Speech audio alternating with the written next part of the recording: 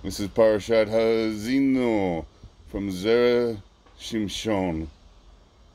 Hazino Shamayim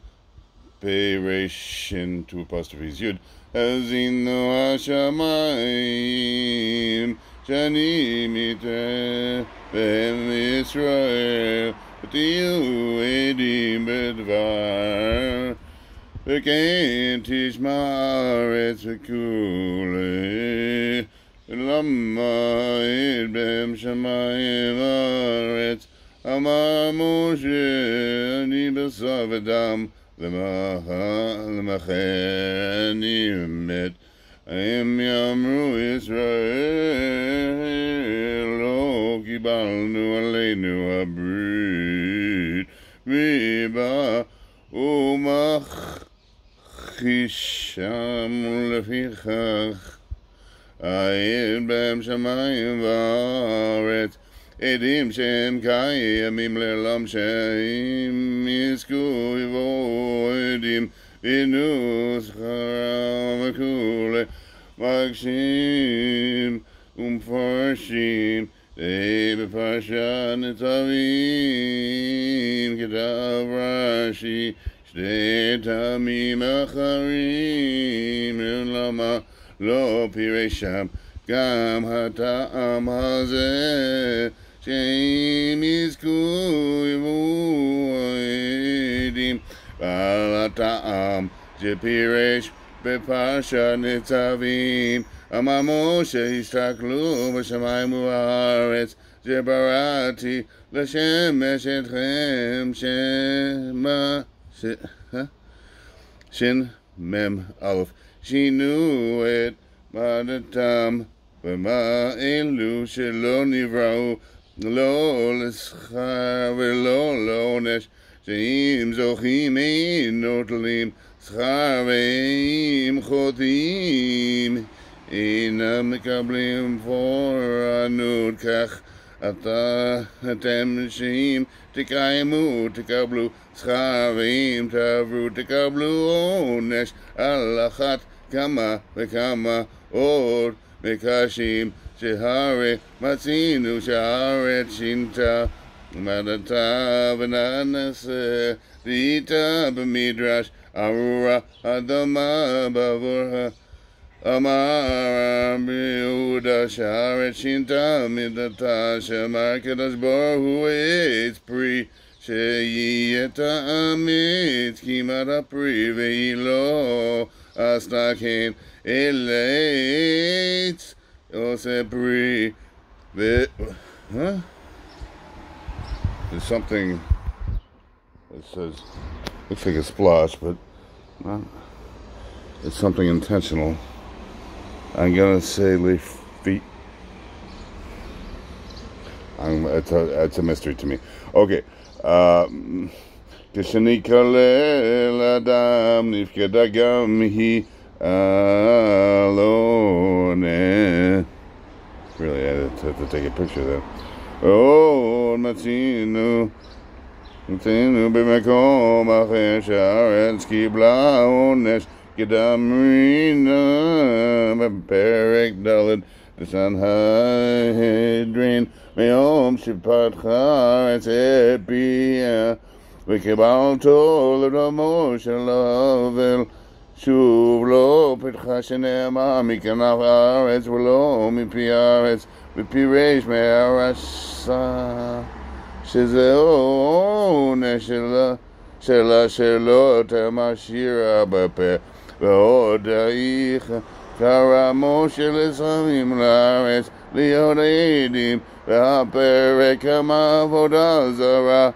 אמרינן שטוענים אומות ששמים בארץ נוגעים בדוריהם ואי אפשר להיות עדים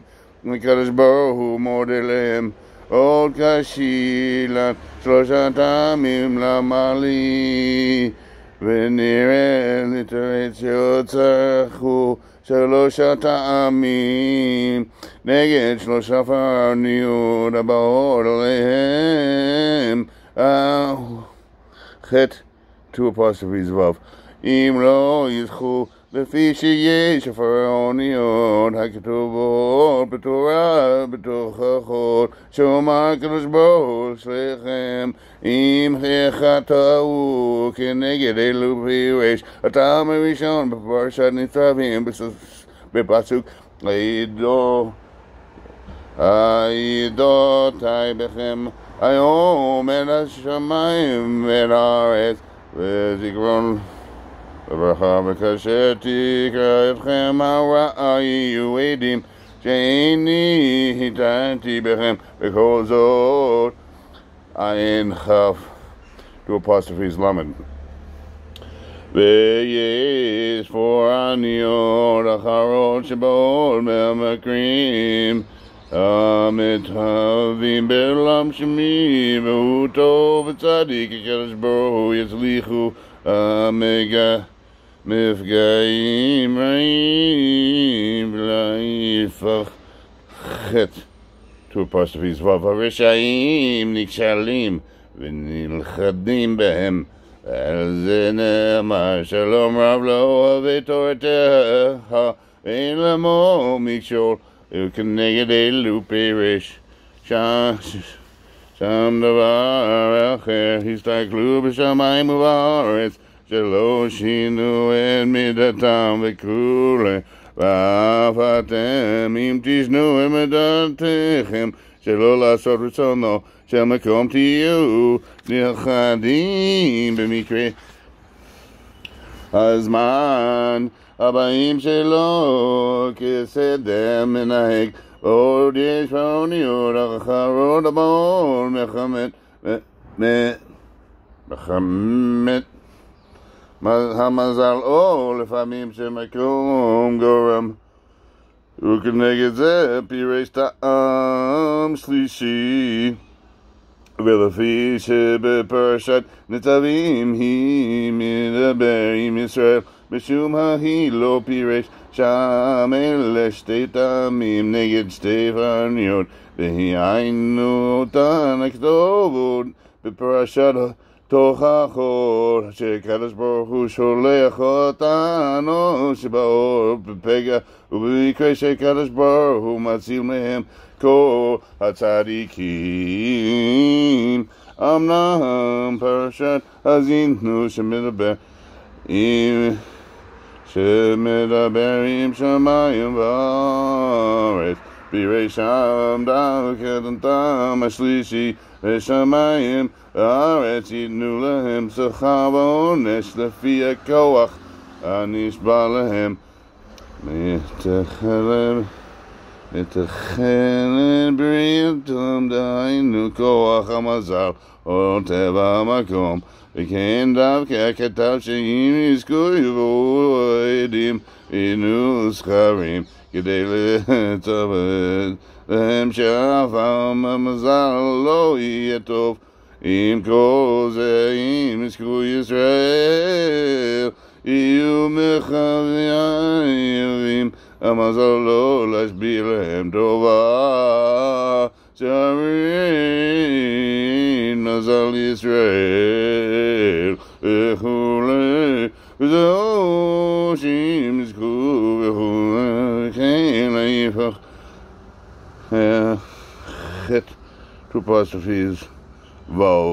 ולכן הוצלחו שלושה טעמים ודייק שפיר לכתוב שנים שם פרשת ניצבים, וטעם השלישי דווקא כאן. ומה אמרינן בפרק עמדה עבודה זרה, ששמים הארץ נוגעים בדותן הן, היינו במים למאירי, אתם בדין של זמן התתחייה, שאם ישראל לא קיימו או לא קיבלו את התורה, אז שמים הארץ בטלין. אבל כאן עדות זה אינו עדות לראות אם ישראל חייבים או לא, אלא אדרבה, כבר ישראל חטאו ובאו עליהם ייסורים, וכדי שלא יתרמו ישראל אומר לו, קיבלנו עלינו הברית מעידים עליהם שמשה כך יתרא בהם והם קבלו עליהם ואינו אלא גילוי מילתא בעלמא וזהו מה שכתב שם בפרשת ניצבים וכאשר תקרא אתכם הרע יהיו עדים שהתרעתי בהם בכל זאת אינך שתו פרשת למד והנאמר שבבואו העדים ייתנו שכר עונש כהי דפרק אמר דתענית במאמין בכל דבר ועין יוד פרשת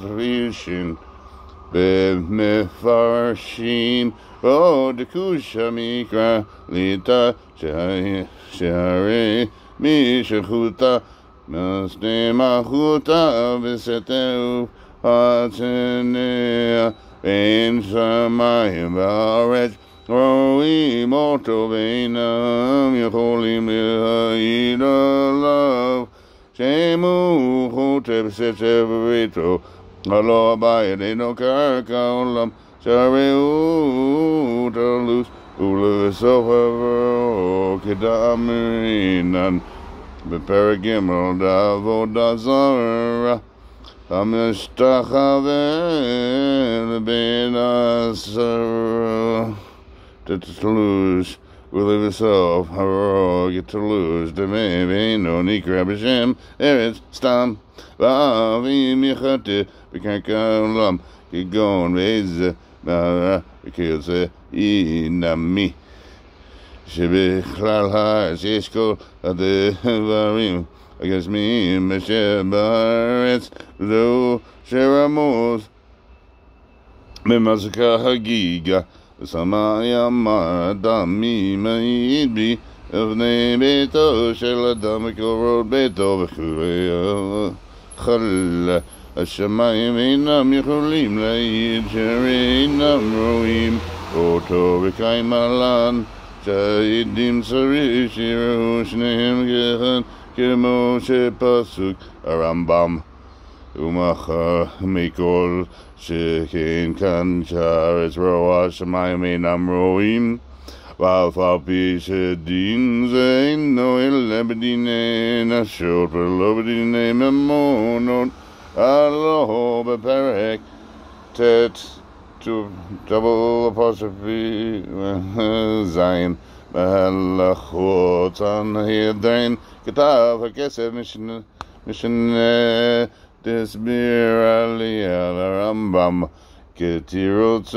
דר בדמלכות במקום את העומד ואין פסק שם הרב שבדין המלכות בודקים עדים בדרישה והכיר הכדרך שעושים בדין נשות אין העילוק בניהם אלה שמלכות סגי בבית דין של 23 אף כאן היסורים של ישראל הם כמו מלכות ויש על העולם שיהיו עדים אלה למי שחוטא בזדון ופשע ובגלויים שחוטא בפרסי הלא כל שהישראלים עדים עליו ועמכם כל ישראל חטאו בפרסי ובזדון חייבים כלי אחאב ושמיים וארץ בוודאי שנוגעים בדורותיהם וכאן פרשה זו שהיה מדבר עם שמיים וארץ ממש כדכתיב האזינו השמיים וכולי אף על פי שמדע להם להיות עדים אינו רוצה לומר עדים ממש אלא לפי שכל מי שרואה אוויר לעשות איסור אם הוא קרוב ופסול לא נוגע בדבר שאינו יכול להיות עד מכל מקום יכול לכתוב לעין סרו ובסוג הרמב"ם, שכל עד שהעיד כדין אין השור אינו יכול להיות דיין בדין. זה כתב הכסף משנה שסובר הרמב"ם דווקא כשכבר העיד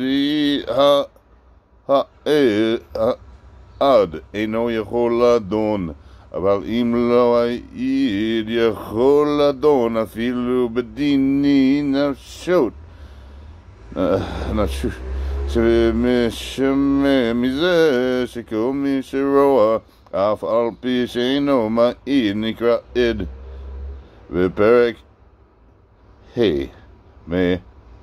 מהלכות מאמרים פסק שמי שעבר עבירה ונגמר דינו למיתה ובא אחר וההוא וכללהו פטור אפילו אם עשה תשובה, ומכל שכן קודם שיעשה תשובה דקראינן בעיה ונשיא במחר לא טעו בעושה מעשה המחר שמותר גמור לכך להחותו ולקללו ואף כאן לאחר שאמר משה הקללו לישראל חטא double apostrophe וו אם יחטאו צווה לשמיים וארץ נמיר לאחותם ולעשרם וכשירו שרו על התורה והמצוות. I'm going to stop there for now.